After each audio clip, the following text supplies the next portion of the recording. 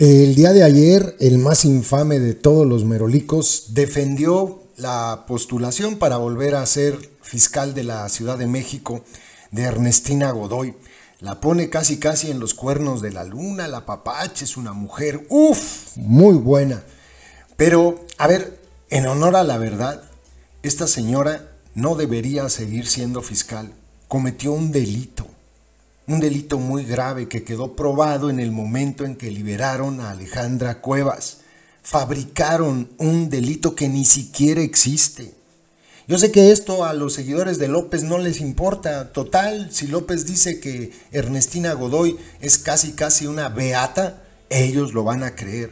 Pero a las personas que tienen cuando menos 2 neuronas funcionales, el hecho de que esta señora haya servido para meter a la cárcel de manera injusta a una persona, pues la descalifica completamente.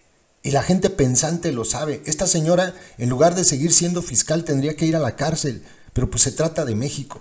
Hay mucha información sobre esto. Alonso Castillo, el hijo de Alejandra Cuevas, ha subido infinidad de videos. De hecho, están promoviendo un libro ahora que escribió la señora donde cuenta su caso y cómo, por presiones seguramente del fiscal Cóndor, Alejandro Gertz Manero, Ernestina Godoy fabricó un delito. Es muy grave lo que hizo. No puede estar al frente de una fiscalía una mujer que cometió semejante barbaridad. En una entrevista que le dio a Expansión Política, Alonso Castillo narra más o menos cómo va la cosa. Y a ver, seguidores de López, aplaudidores de Morena, díganme si esto es justo. Escuchen lo que pasó. Alonso Castillo Cuevas expresó que la fiscal general de justicia de la Ciudad de México, Ernestina Godoy, debe explicar por qué decidió llevar a proceso por homicidio a Alejandra Cuevas Morán, su madre, en un tipo de delito que ni siquiera existe. Habría que preguntarle a la fiscal por qué decidió, sabiendo que una mujer inocente que contaba con un amparo y que en 2 ocasiones durante 5 años la propia fiscalía había dictaminado el no ejercicio de la acción penal basándose en la evidencia, en dictámenes periciales, en la necropsia, ¿por qué decidió meter a una mujer inocente a la cárcel durante 528 días? Las denuncias contra Alejandra Cuevas y su madre, Laura Morán, fueron presentadas en 2015 por Alejandro Gertz Manero por la muerte de su hermano Federico, quien fue pareja de la segunda durante más de 50 años. Entonces, Gertz Manero trabajaba para la Universidad de las Américas. En 2015 y 2016 fueron 2 ministerios públicos diferentes de la entonces Procuraduría General de Justicia de la Ciudad de México los que determinaron el no ejercicio de la acción penal en contra de ambas mujeres. El cambio ocurrió en 2019. Después de que Gertz Manero fuese avalado por el Senado como titular de la Fiscalía General de la República en el gobierno del más infame de los merolicos y propuesto por él, o sea, él iba ya palomeado, él tienen que votar por él senadores. O sea, López puso a Gertz Manero donde está. Mientras que la Procuraduría Capitalina asumió el cargo, Ernestina Godoy, nombrada por Lady Rebsamen. Ella fue la que la palomeó. Ambas fiscalías se convirtieron en órganos autónomos del gobierno federal. Gertz Manero y Godoy Ramos fueron los primeros titulares nombrados en la Procuraduría de Justicia a nivel federal y en la capital del país con independencia de la burocracia, supuestamente. Alonso sostiene que además del propio fiscal federal, quien ha señalado emprendió una persecución personal en contra de su madre usando a las instituciones del Estado, la ahora Fiscalía General de Justicia Capitalina también tiene responsabilidad en el caso que implicó la reclusión de Alejandra en el penal de Santa Marta, Catitla, y una orden de aprehensión en contra de su abuela Laura. Ellos, dijo Alonso Castillo, también van a tener que responder porque al final del día la Fiscalía de la Ciudad de México es de donde salieron las órdenes de aprehensión, donde salieron todos los documentos, los ministerios públicos, los policías que arrestaron a Alejandra. Van a tener que explicar por qué es que decidieron cometer delitos en contra de una mujer inocente. Los ministros de la Suprema Corte de Justicia de la Nación votaron de forma unánime a favor de la libertad inmediata de Alejandra y dejar sin efectos la orden de aprehensión en contra de su madre. Alejandra Cuevas Morán fue detenida el 16 de octubre de 2020. Estuvo 1 año y medio en prisión preventiva en el penal de Santa Marta, Catitla. La Suprema Corte de Justicia de la Nación, a través de un comunicado, expuso que, por lo que hace a la señora Alejandra, la Suprema Corte concluyó que fue incorrecto atribuirle el fallecimiento del señor Federico Gertz bajo la figura de garante accesoria. Ello, pues se trata de una figura inexistente en la ley.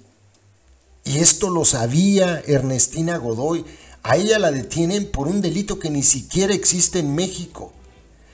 Si bien colaboró con su madre en algunas de las tareas de cuidado, no existe evidencia alguna, dijo la Suprema Corte, de la que se desprenda que la quejosa aceptara hacerse cargo del enfermo, tomara decisiones sobre sus cuidados o siquiera habitara con el occiso.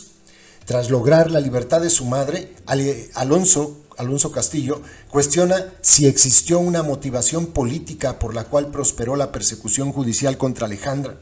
Dijo Alonso Castillo: yo no sé si fue una instrucción, no sé si fue el fiscal general de la República, Gertz Manero, quien dio la orden, pero habrá que preguntarles por qué violaron la ley, cuál es el interés en Alejandra Cuevas Morán. Sí, señores, le inventaron un delito que ni siquiera existe en el Código Penal mexicano y la metieron a la cárcel, y las órdenes salieron de la Fiscalía General de Justicia de la Ciudad de México, con conocimiento, obviamente, de Ernestina Godoy. Esta mujer va a ser ratificada como nuevamente como fiscal de la Ciudad de México. ¿No les da vergüenza que las autoridades que supuestamente están para proporcionar justicia a las personas cometan delitos, inventen delitos para encarcelar pues a enemigos o a gente que no, simplemente que no quieren, con la que no comulgan? Bueno, pues eso pasa en la Ciudad de México. Y Ernestina Godoy, repito, en un país serio no estaría como fiscal, estaría en la cárcel porque se inventó un delito. Es más o menos como el caso del fiscal de Morelos, Uriel Carmona, que debería estar en la cárcel y anda libre. Pues bueno, acá también Ernestina Godoy tendría que estar en la cárcel, y véanla, anda haciendo sus pininos para ser fiscal de la Ciudad de México nuevamente. Opino a favor de ella. Van a votar en contra los opositores, pero pues tengo que decir lo que pienso. Siempre digo lo que pienso. Es una extraordinaria abogada, una mujer íntegra, honesta, incorruptible, de lo mejor.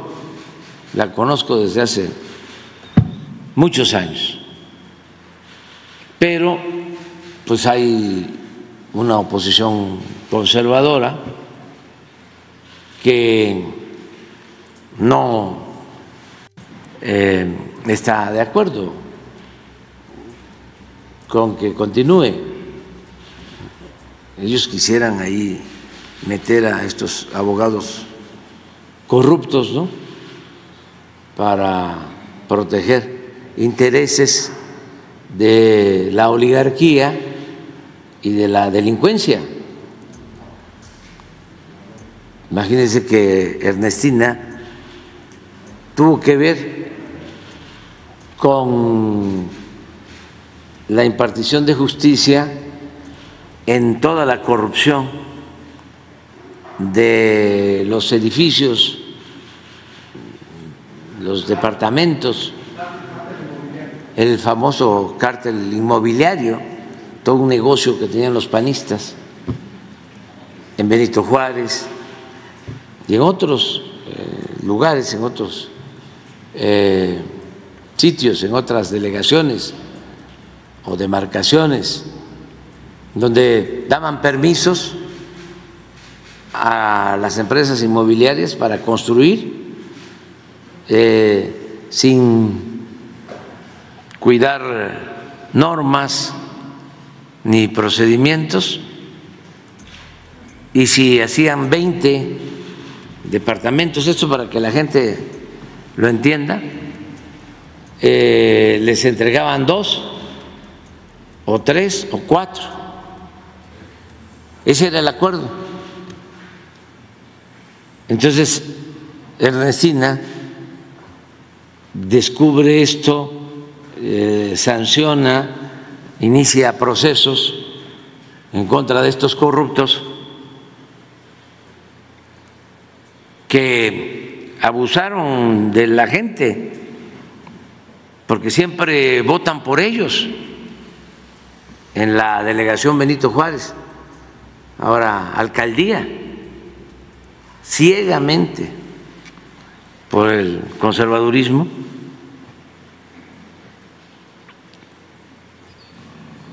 De manera fanática.